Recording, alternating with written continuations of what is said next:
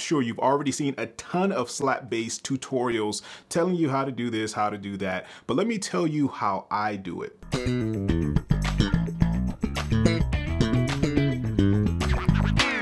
So if you're interested in playing slap bass and not just for the hell of it, you want to be effective when playing slap bass, let's go over a few rules that you would need to know, or just a few tips. I'm going to talk about tone, accuracy, and position. So let's go. So first of all, I get it. If you're beginning to learn how to play slap bass, it will be wonderful and marvelous if you can play what I played in the beginning. But guess what? That takes years and years of practice. So what you have to do is start slow and then build that speed and accuracy up to that point. So we're going to start off with the basics. So first of all, tone.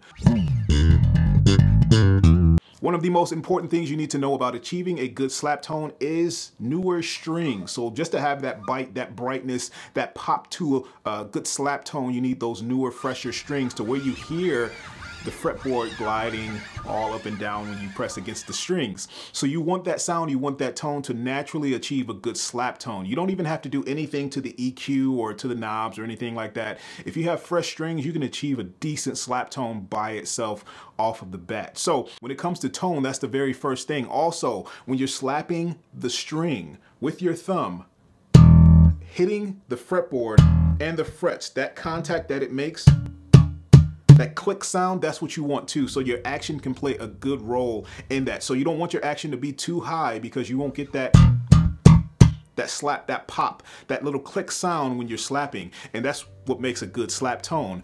All of those things combined. So when you're slapping, just pay attention to that. Usually when I slap, I play closer to the fretboard, maybe on top of the fretboard, sometimes back here. It depends on how I'm feeling that day, but it's not necessarily a right or wrong way to do that. So it just depends on where my hand lies. So next we're going to focus on accuracy. So you want to be able to play clean, clear, and precise. Like I always say, if you've been here for any length of time, you've heard me say that at least twice, at least 3 times already, I'm sure, in one lesson. But clean, clear, and precise. So making sure your thumb is attacking the correct note or the correct string. So the way to do that is just get the whole posture, get the whole movement down. So I guess there's a big debate in the bass community as far as which way to play or which technique to use, the over or the under.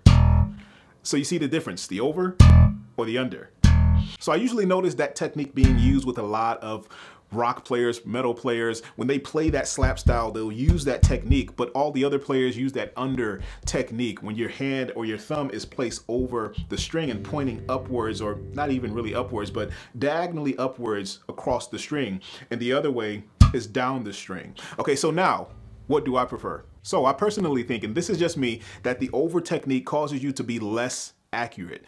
But like I said, that's just me. I prefer the under technique where the thumb is pointing upwards. It actually allows you to hit the string a little bit easier, but I would suggest try both ways. Slapping through the string. It's hard for me to do it because I've never played it that way, but try it both ways to see which way is more comfortable for you. But the under technique, do the same thing with each string. A, D, G. Also, which is very important, I wanted to mention the actual movement of this technique. It's not your thumb, it's not your wrist, it's not your hand, it's your forearm twisting. A lot of people use the analogy as holding or twisting a doorknob. I don't necessarily like that analogy because it's not really a natural movement when you're doing that and playing the bass. So I would think of just thumbs up, thumbs down, but straight, but halfway, right? Thumbs up.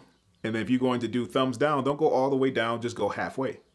So thumbs up, thumbs halfway. If that makes sense, right? That's the movement that you want. So the rotation at the forearm of the elbow, and that's the movement that you want to make. If you want to practice it just on a solid surface or a table, you can do the same thing and just bring it to the bass. It's a very, very simple movement that's easy to get lost and easy to get confused by. But if you learn that motion, you'll be able to get it. So both of those techniques that we just mentioned actually land under the umbrella of accuracy and positioning, which I want to talk about next. So if you want to add that technique to the position, that's where your hand needs to lie. If you're doing that over technique, that's the way to do it. The under technique is the same way. You see the difference between the two. And my hand or my arm or my elbow is kind of running straight parallel to the fretboard when I'm doing that under technique. So you want to pay attention close to that. So the other reason why I didn't want to forget this, or not to mention, the other reason why I prefer the under technique is because eventually a lot of people, I've been teaching for a long time, and a lot of people are very curious about the double thumb technique. That's where you're going down through the string and up against the string. And trying to do that with the over technique is almost nearly impossible. So that's why I prefer the under technique more than the other, because I also like to play double thumb technique a lot. If you guys saw in the beginning, I love to do that all the time, and I switch back and forth from it. So just having that one position actually helps me a lot.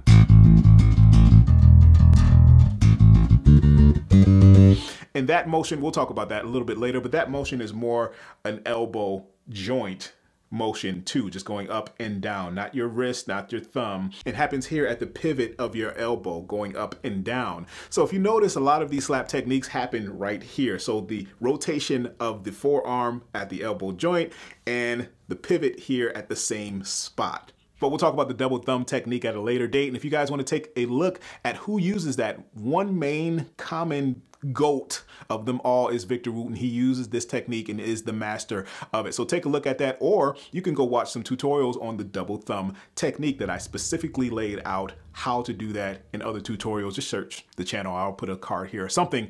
You'll be able to find it and follow along. But anyway, so those are three major things you would need to know before attempting to play slap bass. And if you're interested in learning and becoming a pro at it, we have slap bass courses from beginner to advanced at Bass Nation Academy. If I didn't introduce myself, I'm Daric Bennett from Bass Nation Academy. If you didn't know that already, we have tons of tutorials, courses, live stream classes, personal feedback from me. We have a ton of stuff. Go check it out. I'll put the link in the description.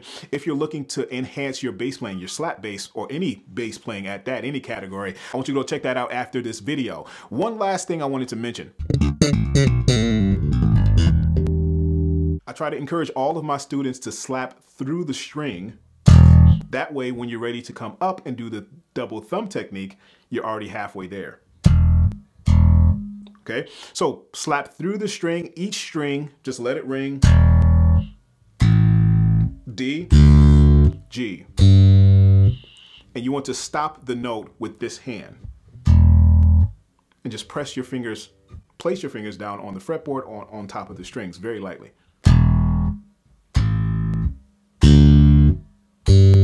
And remember, it's thumbs up, thumbs halfway.